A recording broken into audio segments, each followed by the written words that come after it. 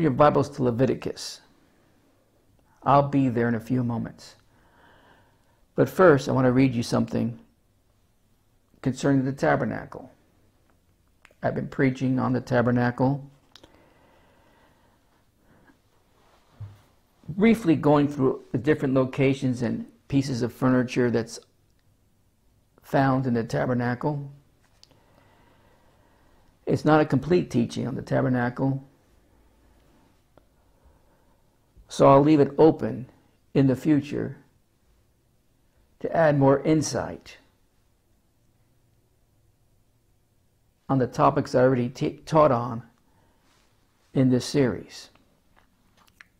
But the first go through this series, I just want to briefly cover some things concerning the tabernacle, which all points to Jesus Christ, by the way. In Hebrews 9, verses 8 and 9, talks about which was a figure for the time then present. You could read the verses in your own Bible study. But the Holy Spirit's own testimony and witness that the tabernacle in the wilderness was a figure of something future. Something future. Something that was yet to come. Now we in 2023 already seen what came, and that was Jesus. And the tabernacle is testimony and a witness that was in the wilderness, which point to a future someone. And of course, that was Jesus Christ. The word figure means type or shadow. And so we are reminded that this tabernacle was only a shadow of something greater, which still lay in the future. And here it is. And in Hebrews 9, 11 through 14, it reads, "But Christ being come as an high priest of good things to come, by a greater and more perfect tabernacle, not made with hands, that is to say, not of this building, neither by the blood of goats and calves, but by his own blood he entered in once into the holy place, having obtained eternal redemption for us. For if the blood of bulls and goats and the ashes of an heifer sprinkled the unclean, sanctified the purifying of the flesh, how much more shall the blood of Christ, who through the eternal Spirit offered himself without spot to God, purge your conscience from dead works to serve the living God." That's Hebrews 9, 11 through 14. Christ, therefore, is the original tabernacle, eternal in the heavens. The tabernacle in the wilderness was a figure and a shadow of him who was still to come. The altar speaks of him on the cross. The laver speaks of him as the eternal word, and the table of showbread as Christ, the bread of life. The lamp as Christ, the light of the world. The incense altar speaks of our interceding high priest. The ark speaks of a supreme authority and kingly position and finished work. The wood in the tabernacle points to his humanity, the gold to his deity, the silver to his blood, the brass to his perfect holiness. Purple speaks of his royalty, white of his righteousness, scarlet of his sacrifice and his blood. The veil points to his body, which must be rent to give access to God. And so we might go on and on, for we believe that every single part and every detail in this tabernacle is some way prefigured and foreshadowed some aspect of the infinite work of the Lord Jesus Christ. And I totally agree, except I would add, as far as the silver goes, it also means redemption. But I agree. It all points to Christ. That's why it's important to see all the different pieces and understand what they symbolize. You could put on the screen. Well, first let's go to Leviticus chapter 16, 14, because that's when we start concerning the mercy seat.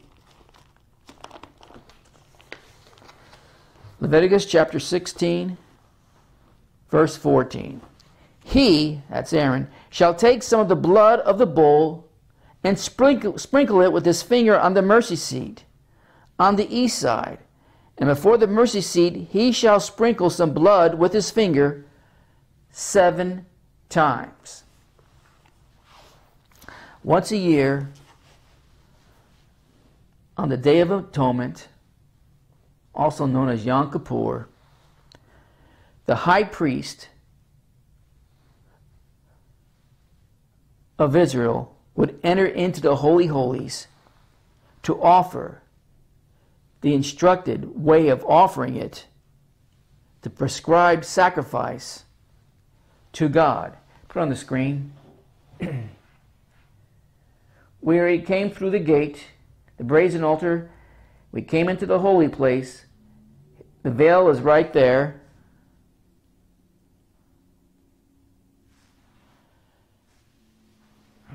And then you have the ark. And on top of the ark, the mercy seat sat. And this whole location was called the Holy of Holies. And once a year, the high priest would enter in through the veil to present the sacrifice. If he did it right, and if it was accepted by God, the people's sins would be covered for 1 year or the next 12 months. Now, inside this ark, right there, I don't know why I'm not able to write on it, but they'll come in here and figure it out. But inside this ark laid contents. 3 separate things was in the ark. By design. I'll just write it here in the bottom. 1, the 10 Commandments that were carved on stone. By the way, sapphire stone. And I'll have to teach a message on that one day. So that was one of the items that you would find inside the ark, right here. What was the second item that was found in the ark? A golden bowl that contained manna. I'm running out of room here. I'll write it up here. A golden bowl that contained manna. And the third thing, I'll just put it right here, number 3, Aaron's rod that budded.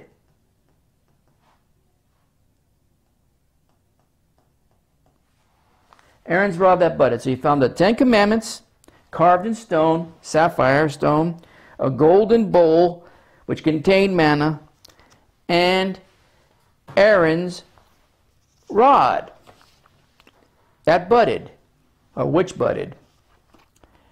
Now, back to the Holy of Holies, back to the ark. The high priest would come through the veil and sprinkle the blood of the sacrifice 7 times. 7 times. Right there in front of the mercy seat. In front of the mercy seat, he would only sprinkle, by the way, of the 7 times. Let me backtrack here. He sprinkled the blood of the sacrifice 7 times in front of the mercy seat, but only once on top, the top covering which held all these three things that I just mentioned that were in the inside of that ark. Now, why is that? Why the high priest sprinkled the blood of the sacrifice 7 times in front of the mercy seat, but only once on top? The top covering. The covering that was covering these three items that we find in the tabernacle. Now, only one drop depicts Jesus' blood. That's the reason why only one drop or one sprinkle was needed on top of the mercy seat, the covering. But why 7 in front? It makes you wonder, right? Why 7 in front? Now, you go to Job chapter 1, you can read this on your own. I've preached on this before. In Job chapter 1, I'll just write it here. Job chapter 1, verse 6.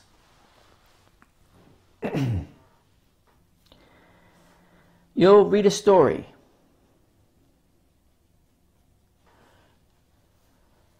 In Job chapter 1, verse 6, it says that one day the heavenly beings came to present themselves before the Lord. And Satan also came among them. Satan also came among them. Why Satan? What in the heck is Satan doing there? He came along with all the good other heavenly beings, and he presented himself to God. Now, Satan's evil. No question about that. And because he's evil, the place where he presented himself to God, the place where he stood, was defiled. And then that raises another question. Why was he even allowed to be there in the first place? Why was Satan allowed to be in the presence of God with the other heavenly beings that were also presenting themselves? Well, because that was the spot that belonged to Adam. Adam forfeited his place. The place where he would bow down to his knee, bowed down his knee with all the other beings. But he forfeited that place when he sinned. And guess who took his place? The rebel, outlaw, evil Satan. Anyone that reads Scripture and studies the Scriptures knows that numbers have meanings in the Scriptures. 7 is particularly significant. The Holy Spirit, I believe, through the writers that he used, includes them to add meaning to the text that's important to God. 7 is the number of completeness or perfection. Let's write that down. 7 equals completeness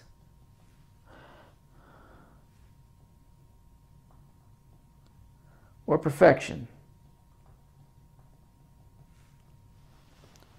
Sprinkling blood 7 times covered and sanctified the place in front of the altar, so that the priest could come before a holy God with his sins perfectly covered under the old covenant.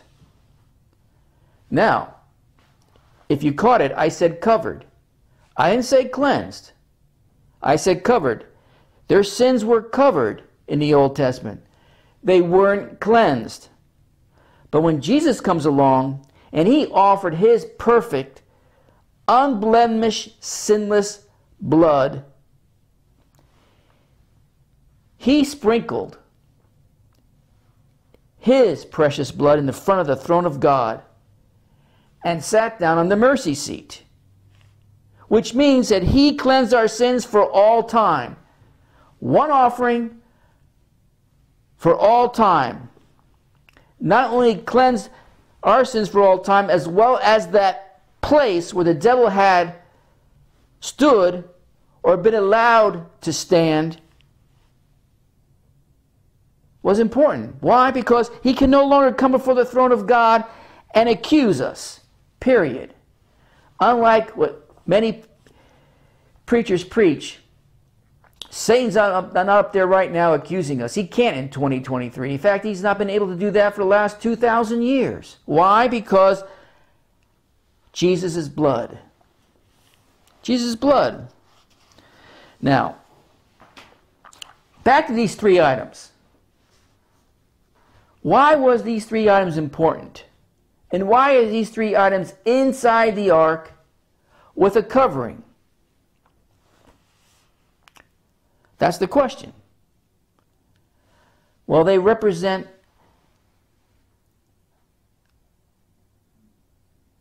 the entire scope of man's rejection. You look at the first one. The Ten Commandments, etched in stone, sapphire stone.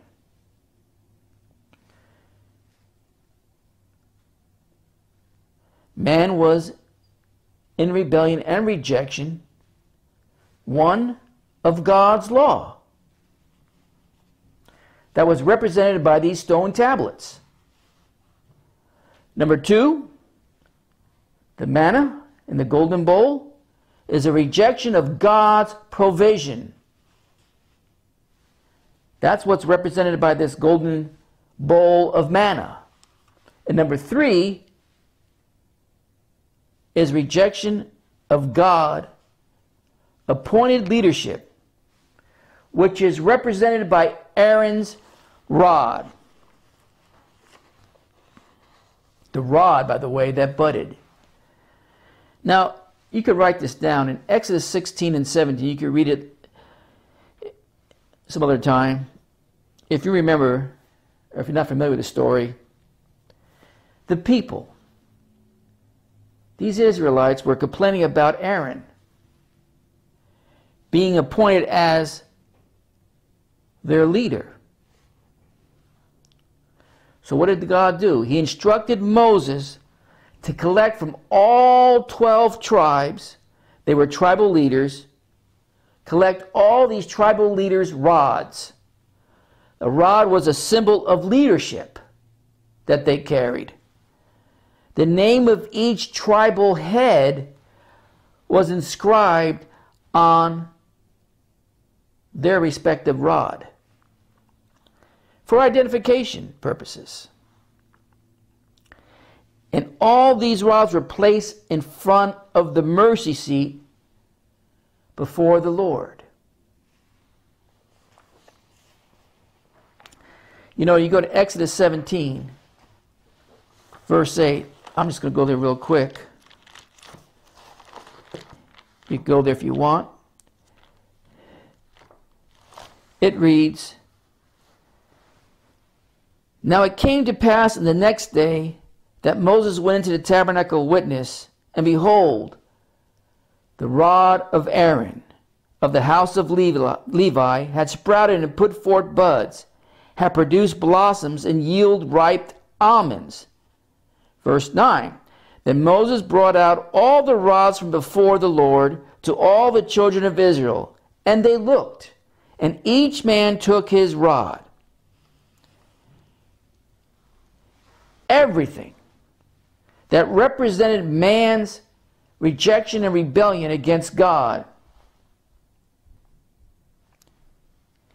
he wanted to put under the mercy seat so they can be covered by the blood that was sprinkled on top every year.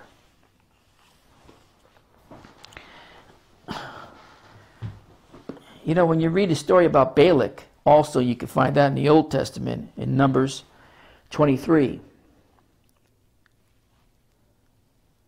When Balak hired Balaam, Balaam was kind of like a wizard, if you want to call it that. God called him to say to the king, which was Balak, in Numbers 23, let's just go to it real quick, or at least I'll go to it. He, the Lord, had not observed iniquity in Jacob, nor has he seen, he being the Lord, by the way, nor has he seen wickedness in Israel. Why is that? Why is that?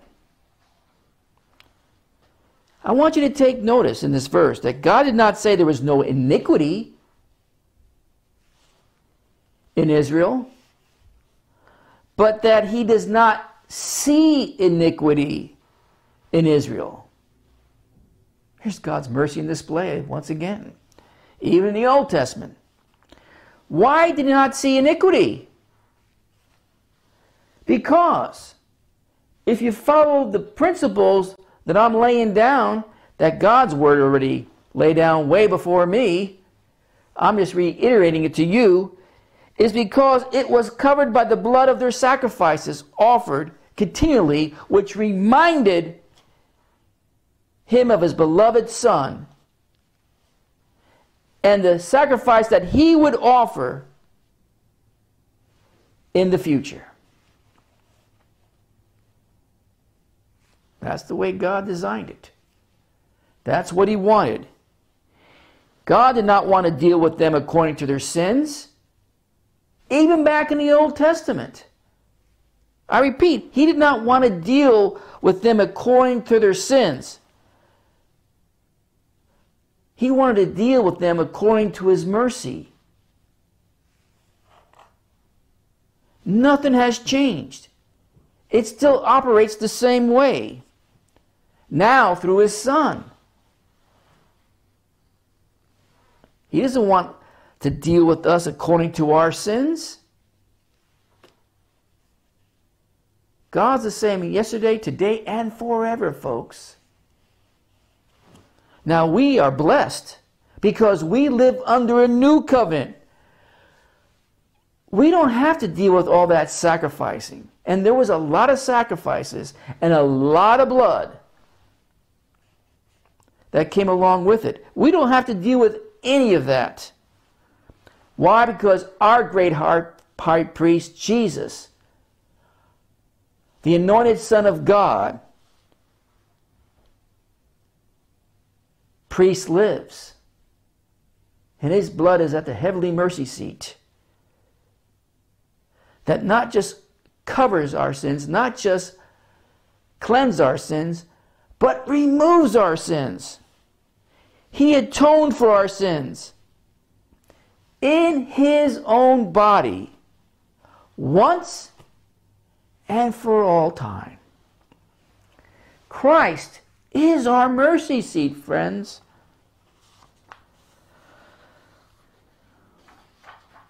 So what do you do when you teach the law?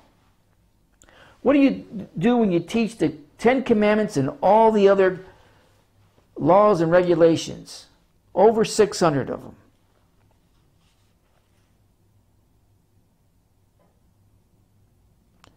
Now, I don't think you get too many arguments that says that Jesus is not our mercy seat. I believe they all agree that Jesus is our mercy seat.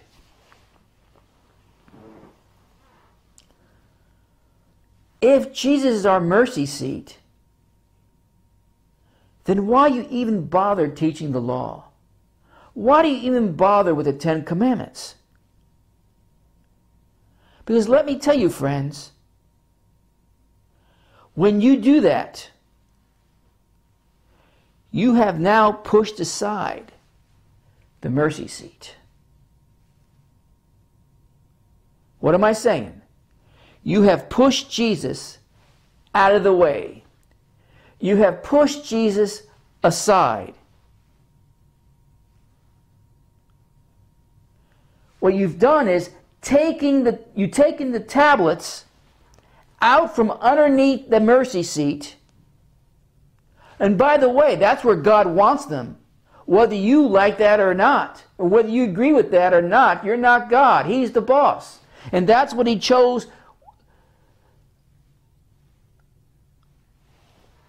Moses to instruct Aaron to place those tablets of commandments in that ark underneath the mercy seat, because that's where God wants them, hidden.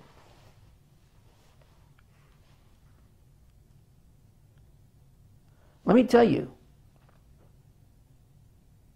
and I don't really think I've ever said this. Maybe I have. I've said a lot of things in 18 years, so some things I can forget if I said them or not. When you take these tablets out of the ark and remove that cover, you do it at great peril.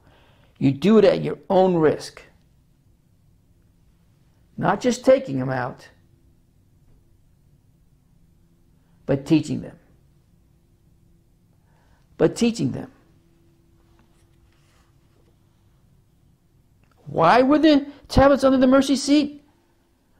So when God looked down at this ark, he would see only the blood and not our rebellion. And just in case you think you should take them out of the ark by first removing the mercy seat cover and then taking them out of the ark, you need to remember then what happened at Beth Shemesh. B-E-T-H, second word S-H-E-M-E-S-H. Beth Shemesh. Let me just write that down.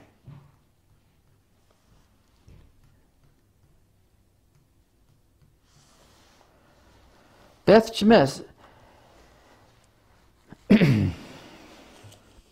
What happened at Beth Shemesh? I'm going to quickly tell you about the tragedy that took place there. Now the people were excited because the ark was being returned to them. It was held by the Philistines for some time. And I'm not going to get into all that story. You can read it for yourself.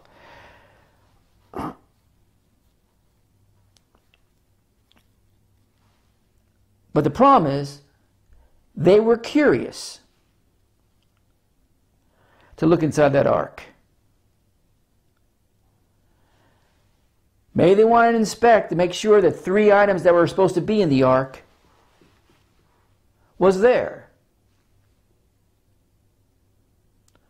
You know what happened when that mercy seat lid came off? God killed a number of them. You can read about it in 1 Samuel. Write that down here. Chapter 6. What does that tell us? That he is serious about leaving those 3 items under the mercy seat. You think he's changed his mind since then? But yet you have predominantly preachers preaching the law still, or a mixture of law and grace. What do you think they're guilty of?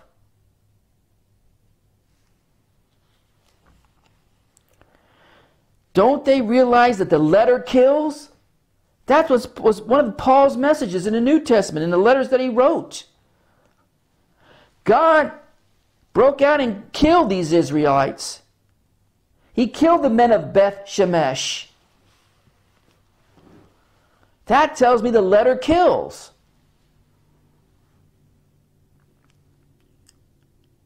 If the law killed then, does it still kill today? Now, we've preached this through the Amazing Grace series. The answer is absolutely. Maybe not as quickly as it did in Beth Shemesh, but ultimately, you'll be just as dead because of the violation of bringing the law back into existence.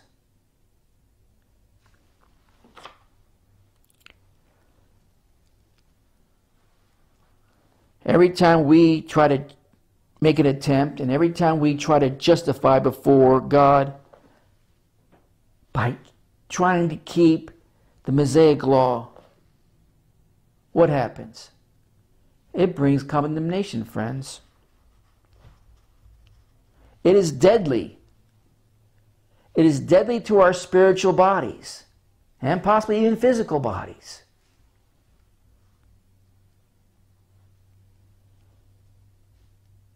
Too many people are still trying to please God by their performance, which is the same as trying to keep the law. It didn't work in the Old Testament.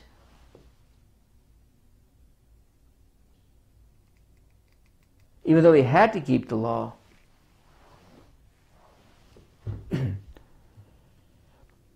which they couldn't. And in God's mercy, the plan He had for them, once a year that high priest would enter into the Holy of Holies and sprinkle the blood to cover their sins. Mercy was applied. The law never worked, and it never will.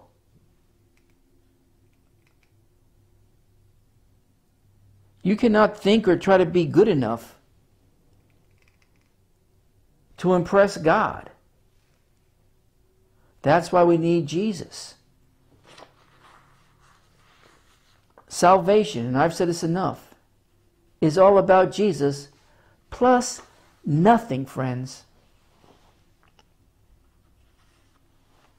But now, with Jesus, our eternal mercy seat, we could proclaim what Paul said. Therefore now no condemnation to those that are in Christ Jesus. And I'm telling pastors out there, if you're wanting to teach the Ten Commandments, you're pushing Jesus away. You're pushing Jesus aside. You think that's a good idea? It's a horrible idea.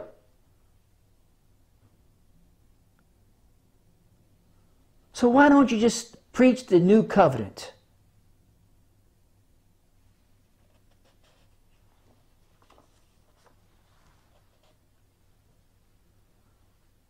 So that the church of 2023, there's only one message. Let's leave the tablets of stone where God put them and keep them under Jesus, our mercy seat. Now, I'll add more to this in the future concerning the mercy seat. This is kind of just like a summary of what it symbolizes.